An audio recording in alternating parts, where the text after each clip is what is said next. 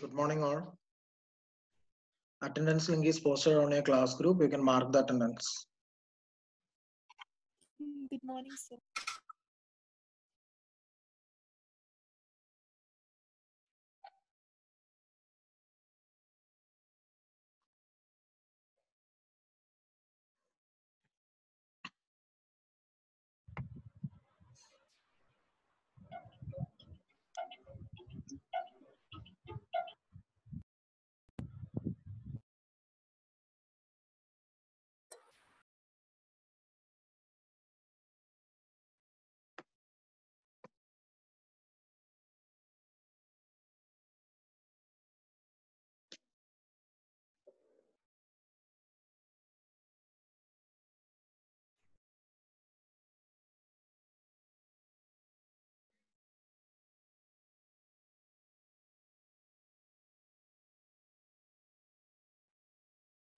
Okay, we'll start. So in the last class,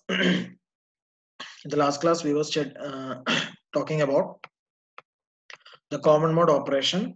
So we have already derived the maximum and minimum conditions for the common mode range. So this is the equation for the maximum voltage, and this is the equation for the minimum voltage. So these two limits we have to satisfy. So within this particular limit only, we have to give the common mode input so that it will reject the signal. The differential amplifier will reject the signal. Rejection means you will not get the amplified output when you are giving the input between these two values. Now, based upon this operation of common mode of the differential amplifier, we'll be doing this problem. Okay. So please read this problem carefully. For the MOS differential pair with a common mode voltage VCM applied. So VCM is the input voltage which is applied in the common mode manner. So as shown in the figure is same as that of the derivation what we have analyzed in the previous class. Here VDD is given 1.5. VSS is also 1.5, which means that, but VSS, as you know, it is negative, so we have to consider this as negative 1.5. Even though it has been given that VSS has 1.5 volt, but in the circuit diagram it has mentioned like minus VSS. Okay, so always VSS will be negative, so we have to consider VSS as minus 1.5 volt and take VDD as 1.5 volt, and the magnitude of these two voltages are same. Then you have the transistor constant Kn dash W by L 4 milliampere per volt square. Threshold voltage is given. The total biasing current through the entire differential amplifier is 0.4 milliamps. So this 0.4 milliamps may divide among the two transistors, may be equally or it may be different. That depends upon the common mode input. If your input is within the common mode range, then you can uh, ensure that this 0.4 milliampere will divide equally among the two transistors. That is, I1 is equal to I2 is equal to 0.2 milliampere it will be. Okay, only if the input is within the common mode range. What is common mode range? That is VCM max and VCM min. Okay, you will have a maximum value for the common mode, you have a minimum value for the common mode input. So if the input will belong to this particular limit, then you can ensure that your current will divide equally among the two transistors. Otherwise it will not be the scenario. Okay, so here RD is given 2.5 kilo ohm. Neglect the channel length modulation and you need to attempt these 6 questions. So first question is you have to calculate the VOV, that is the overdrive voltage, and the gate source voltage for each transistor. You know the circuit diagram of the common mode operation.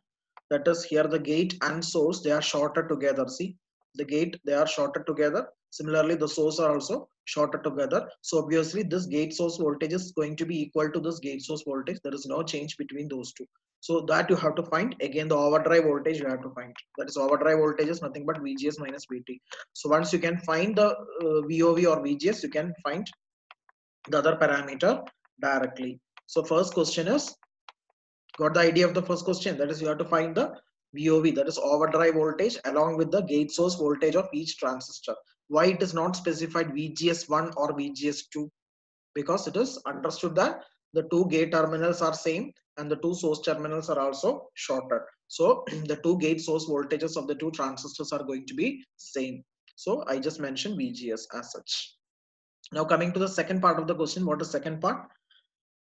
VCM is equal to 0. That is, you have set VCM as 0, common mode input as 0 voltage. And so we have to check whether this particular value of input voltage will come under the common mode range. We have already set a limit, VCM max and VCM min. So we have to check whether our input VCM is equal to 0 as per the question B comes under this common mode range. And based upon that, we have to find the source voltage, then the two drain currents. If it is in the common mode range, obviously the two drain currents are going to be same because the current is dividing equally among the two transistors. And then we have to find VD1 and VD2. If the two drain currents are same, means there is VD1 and VD2 is going to be same.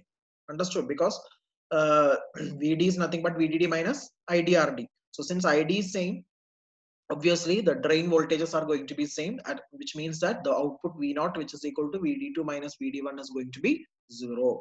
Okay, please recall that output of the differential amplifier is a double-ended output. Double-ended output means output is taking with respect to drain 2 of drain 2 with respect to drain 1. Okay, output is taking at drain 2 with respect to drain 1. So the output is nothing but the difference between the two voltages, that is VD2 minus VD1.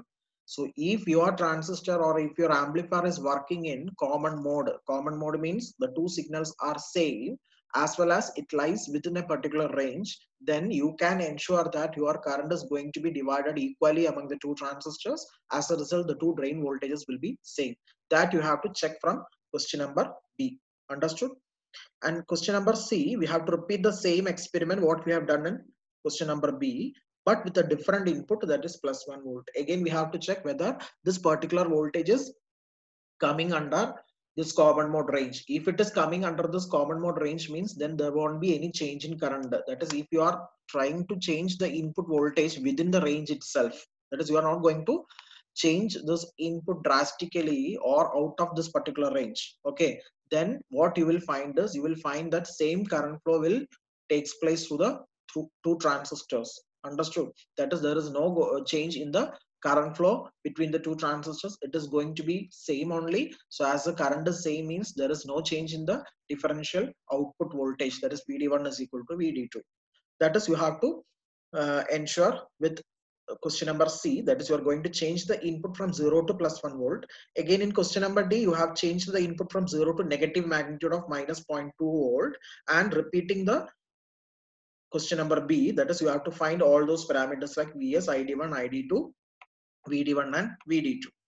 Then fifth question, what you're going to find is the highest value of VCM. That is the maximum value of VCM. I told you that your input should satisfy the common mode range. In that common mode range, you have set a maximum value and a minimum value. So that maximum value you have to find, provided that the two transistors will remain in saturation.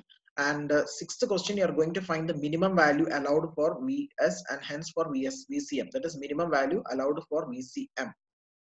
Okay, so you're going to find this minimum value. It is given that to find the minimum value, you have to consider the current source voltage like 0.4 volt. Okay, there will be always a minimum voltage across your current source. That current source voltage is given as 0.4 volt only to calculate this minimum value.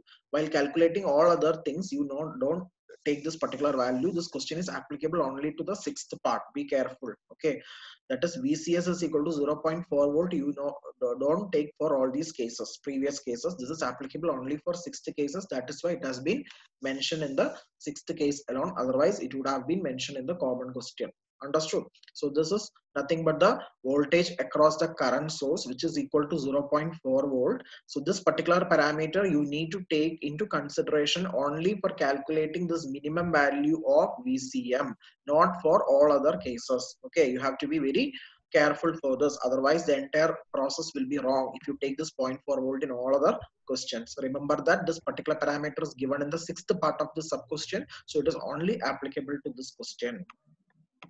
So I'm going to the solution now. So in the first part, you are going to find out VOV and VGS. Already we have derived the equation for VGS in the last class, that is in the operation of common mode range. It is given by Vt plus square root of I divided by Kn dash into W by L. So all these parameters is directly given. Vt is 0.5 volt, I is given. I, what do you mean by I? I is the total bias current of the differential amplifier, that is 0.4 milliampere. That is when you add the drain currents of the two transistors, you should get 0.4. Okay, so instead of I, you can put 0.4. Kn dash into W by L is given as 4 milliampere per volt square. So you can directly substitute and get the value of VGS. So once you get VGS, simply you can calculate VOV. That is, you know that overdrive voltage is nothing but the difference between the gate source voltage and threshold voltage. So VT is given. So 0.816 minus 0.5 will get you 0.316 volt, which is equal to the overdrive voltage. So any doubt in this particular portion, first part of the question, any doubt? That is, you have to study this particular formula for finding the gate source voltage of a differential amplifier working in common mode operation. Okay, once you get that particular value, you can subtract this VT value from VGS in order to get the exact value of the overdrive voltage. Any doubt in this first portion? Now, coming to the second part. In the second part, you are going to set as input as 0. Based upon that, what is this actually? This is your common mode input. Okay, why it is common mode? Because you have shorted your two input terminals. There are two gate terminals and you have shorted those two gate terminals so that your input is only 0 volt, and based upon this input you are going to find all these values. So before finding those values, what you have to find is you have to find the common mode range, and you have to check whether my input comes within this particular range, because only if it is working in common mode operation only we can say that your current is going to be divided equally among the two transistors. So to ensure that, you have to find whether your input is coming inside this common mode range. Common mode range means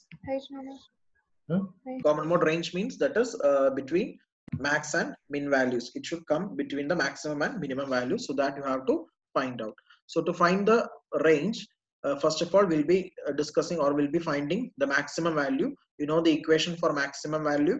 VCM max is given by VT plus VDD minus I by 2 RD. So these two equations you already got from the previous discussions. That is, yesterday's class or day before yesterday's class, we have already derived the maximum and minimum conditions of common mode range. So that equation you can directly take from the derivation and substitute all these essential parameters which was already given. So you find out that VCM max is 1.5 and VCM min is minus 0.684. See, while calculating VCM min, in that equation there is VCS. What is VCS? VCS is voltage across a current source. So please take it as 0 volt, as it is not mentioned for the first question.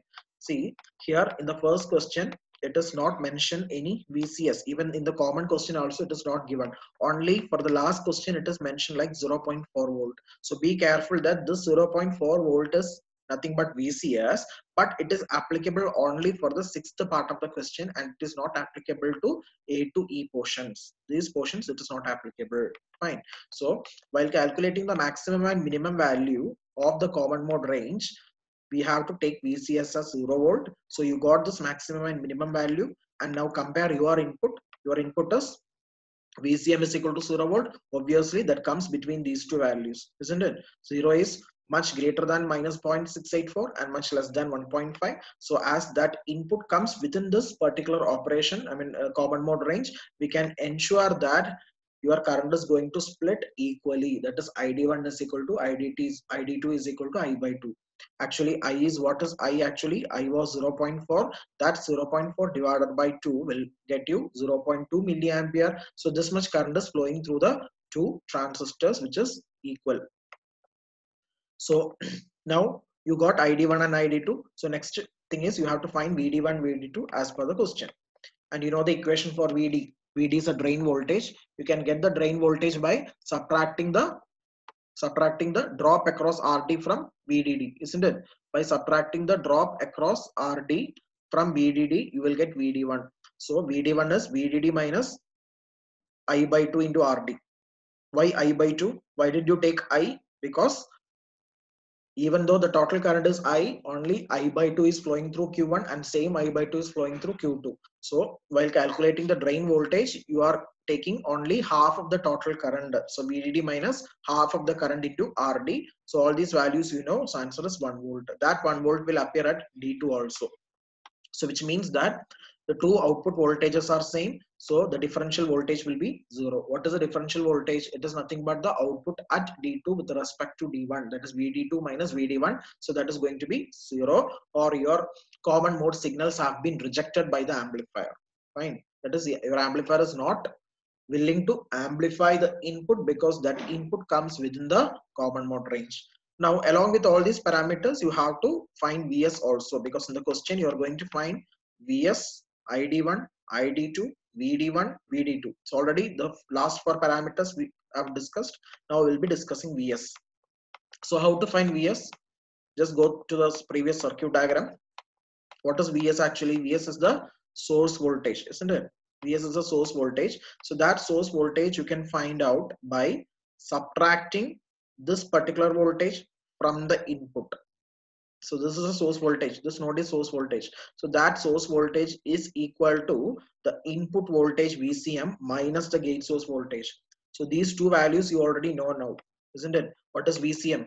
As far as this particular question is concerned, VCM is 0, this part, isn't it? This is 0. So 0 minus VGS already you find out, that is 0.816. So answer is negative 0.816 volt. So this much voltage appearing as source voltage. So for this part, we have found out the value of Vs, ID1, ID2, then VD1, VD2. So how did you achieve this particular conclusion that ID is going to be divided equally? By checking the range. Okay, by finding the range and checking whether my input comes between these two. Then it can conclude that your current will be splitting equally. Now coming to the third part, see, while putting a question for the question paper, it won't be, all these questions will not be coming as such. Okay, maybe one or two parts will be there, but you have to study all these things. Okay, that is, if it is for 5 marks means maybe you have to analyze the performance of this amplifier for 2 inputs. Fine. So next is, we'll be applying another case, that is VCM is equal to 1 volt plus 1 volt. Okay, and we are checking whether that particular input is coming within the range. Again, VCM is equal to 1 volt. Again, that 1 volt is also coming in between these two ranges, isn't it? Because our maximum value is 1.5. So we can give any input which is less than 1.5. That is okay for us. Okay. So if you can give an input less than 1.5, means it is within the common mode range, and greater than minus 0.684.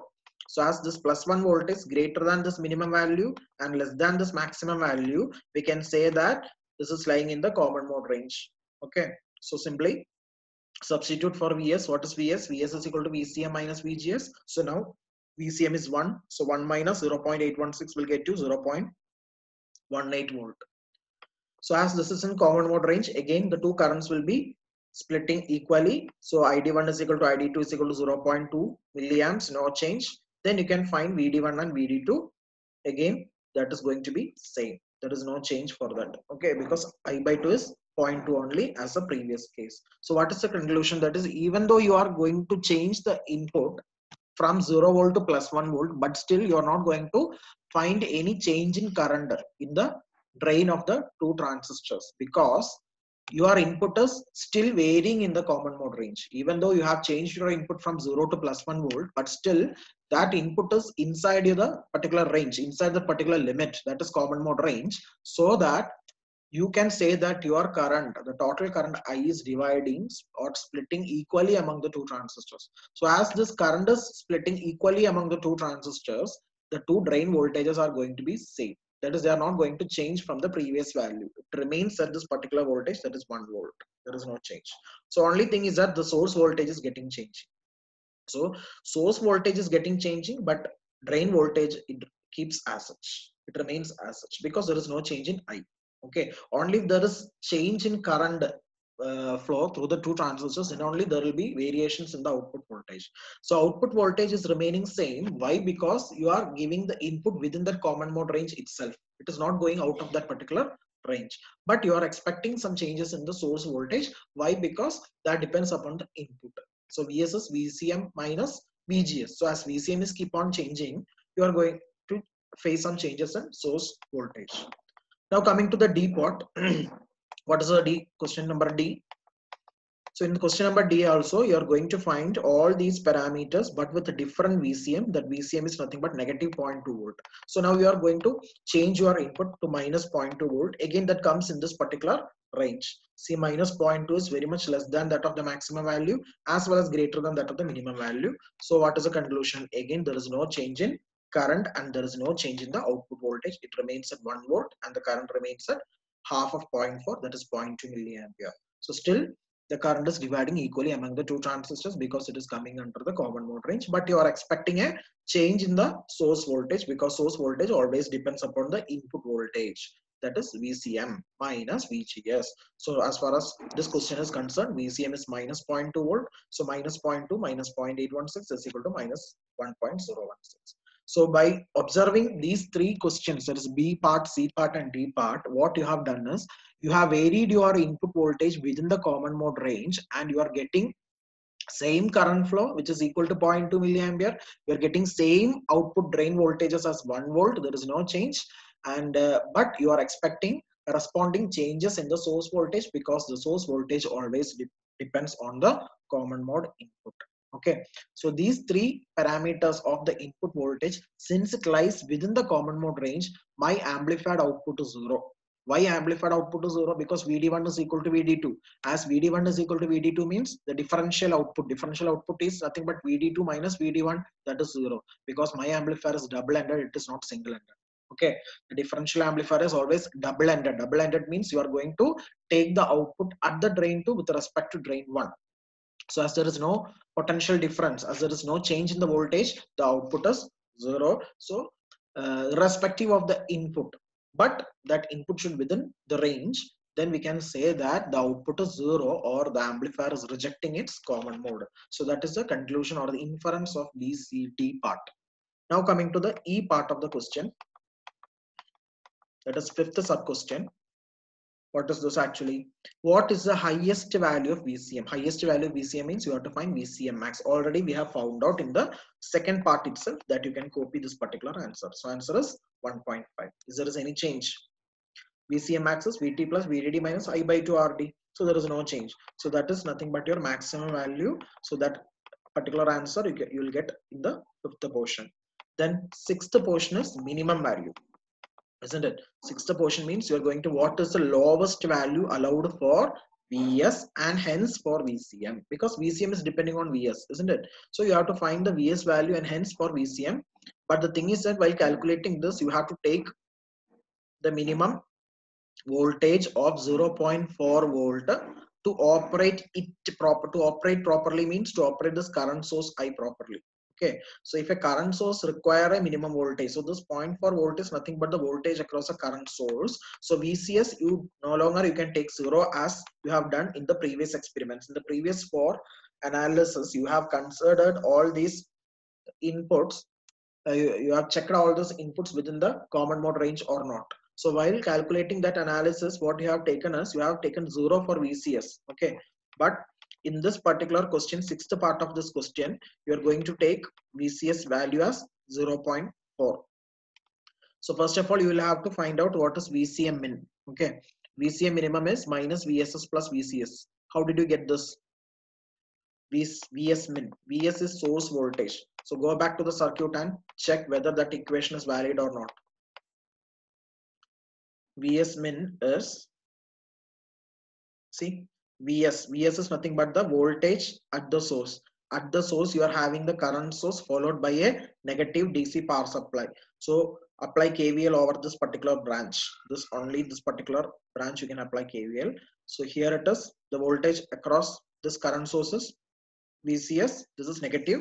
So VCS minus VSS will get you the value of Vs. Okay, the voltage Vs is sum of the current source voltage and the negative VSS.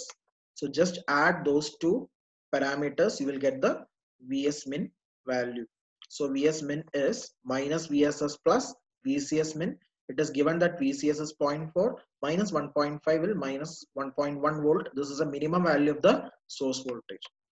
Now you can find the minimum value of the common mode voltage. So this is your equation. So in that, instead of putting 0, you can put 0.4 because it is given, and all other parameters are directly given. VOV we have already find out from the first part of the question. VT is given, VSS is given. So the answer is minus 0.28 volt. So this is the common mode minimum value for 0.4 volt case. Okay, whereas in the previous question or previous part of the question, the VCM min was only minus 0.684 volt because the common current source it was 0. Current source voltage it was taken as 0, but in this question the question it was asked to find out the minimum common mode voltage for a given value of current source voltage as 0.4 volt. Understood? Instead of 0 it was given as 0.4. So that was the way of answering this particular question. This is very important. Any doubt on this question means you can ask now. Any doubts?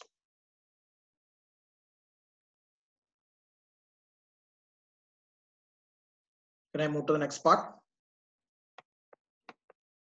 Yes, sir. Okay. So in the next part, we'll be dealing with next mode of operation, that is differential mode of operation. So far we have learned about the first mode of operation. I told you this is a differential amplifier. In this differential amplifier, you are giving two inputs. So that two inputs can be given in two ways. So one way is what we have discussed this such, that is the common mode range. Now we'll be discussing differential mode operation. Okay, so in the differential mode operation, unlike this common mode operation, we will be giving two different inputs to the two gates of the transistors or the MOSFETs. So you have two terminals, that is gate 1 and gate 2 as your input, but we are not giving same inputs to these two terminals. If you are giving VGS1, here you will be giving VGS2. Okay, where the difference between this VGS1 and VGS2 is named as VID or differential input. So what is differential input? Differential input is nothing but VGS1 minus VGS2. So if you are giving a differential input to this differential amplifier, then no longer you can say that your current is going to be split equally.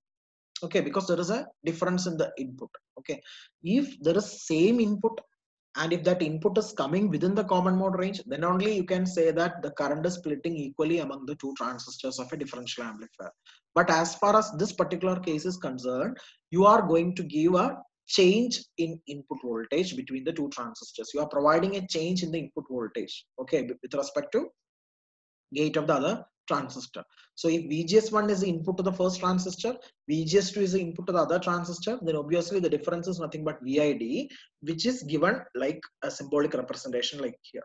Okay, so VID is nothing but VGS1 minus VGS2. So this is the actual differential input what we are giving to the amplifier. The peculiarity of this case is that you are not going to expect an equal current flow through the two transistors. So you have to specify like ID1 and ID2. Okay, so since ID1 and ID2 will be different, VD1 and VD2 obviously it is going to be different even though RD is same. Okay, because VD is VDD minus IDRD, isn't it? VD is VDD minus IDRD. If ID is different from each other, obviously these VDs are going to be different from each other. Okay, so if VD1 and VD2 are different means the output is non-zero. That is, you are getting a positive or a negative value which is nothing but not equal to 0. So if the output is not equal to 0 means now you can say that your differential amplifier is operating in differential mode of operation. It is not rejecting the signal.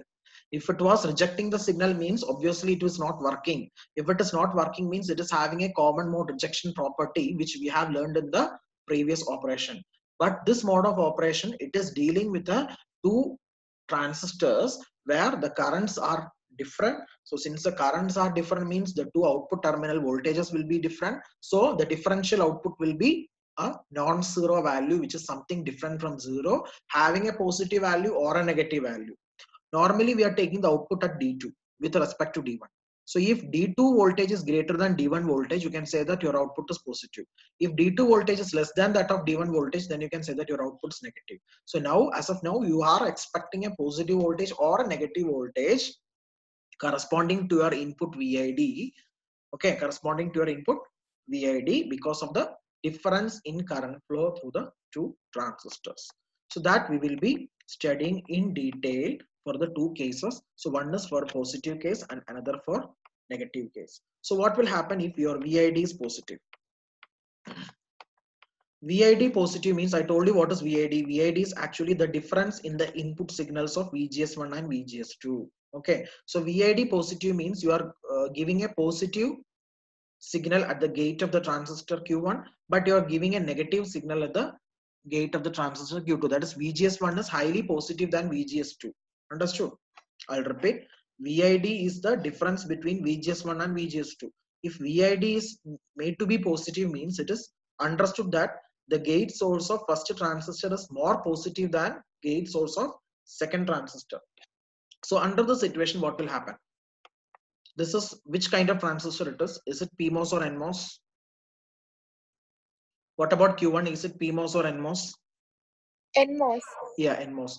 So being this is an NMOS transistor, it will conduct only with a positive gate voltage, isn't it? So this is a positive gate voltage is coming at this Q1, whereas a negative or lesser positive voltage is coming at the gate of Q2, which means that Q1 is conducting more because positive voltage is coming to the gate, isn't it? The Q1 is having more positive voltage when compared to Q2. So Q1 is conducting more than Q2. Okay, so for that is, so most of this the I will be contributing more towards ID1 than ID2. So ID1 is greater than ID2. This I is splitting among ID1 and ID2 actually, but you can't say that now the two currents will be same. It will be different. Why? Because Q1 is conducting a little bit more than Q2. More conduction is happening through Q1. As a result, ID1 will be more than ID2. Okay. So as ID1 is getting more, what about VD1? If current is more means, what about the voltage at the drain terminal? If there is a large current ID1, there will be large drop across RD, because according to Ohm's law, V is proportional to I. So if ID1 is more means there is a large drop across IDRD. IDRD will be more. So VD will be VD minus IDRD, isn't it? So that IDRD, a large IDRD, when it gets subtracted from VDD, obviously this voltage is getting diminished or it is less. It is small when compared to this voltage, because here ID2 is small. Since ID2 is small, the drop across this RD is small. So very small magnitude you are subtracting from this VDD, isn't it? For example, suppose this is 1 volt, this is 10 volt. So 10 minus 1 will become 9 volt here. But unfortunately here the drop is very large. It will be 8. So 10 minus 8 is 2 volt. So it is lesser output here. Here it is more output. Understood? I'll repeat once more. This is a switching action of the transistor, which is very much fundamental what you have studied in your electronic circuits. Okay, I'll repeat once more. Here you have given a more positive voltage at gate of Q1 and a little bit negative or less positive voltage at gate 2, which means that the Q1 being an NMOS transistor is conducting more than Q2. So ID1 will be more than ID2. So as ID1 is more, the drop across RD is more than drop across RD, this RD. Okay. So VD1 will be less because you are subtracting a large value from the fixed value. But here you are subtracting a small value from this fixed voltage. Subtracting a small value means your output will be large. But here subtracting a large value from VDD means your output will be low. So my conclusion is VD1 will be less than VD2 in this particular case. Okay, so as VD1 is less than VD2, what is your output actually? Your output is actually, I told you, it is VD2 minus VD1. It is double-ended. You are taking the output from here. The multimeter, if you are checking this output across a multimeter, the multimeter's one probe you will connect at this terminal, the other terminal will be connected over here. Rather than at ground, you will be connecting here. So you are taking the output across these two terminals, so it will be showing a positive reading, isn't it? Why it is showing a positive reading? Because VD2 is greater than VD1 as far as our discussion is concerned. So VD2 minus VD1, it becomes more positive, or your output, the differential output is positive for the case 1. Now you read this particular point. If VID is positive, VGS1 is greater than VGS2. So the Q1 will conduct more than Q2. That is ID1 will be greater than ID2. Since ID1 is greater than ID2, VD2 is greater than VD1. So VD2 minus VD1 is positive.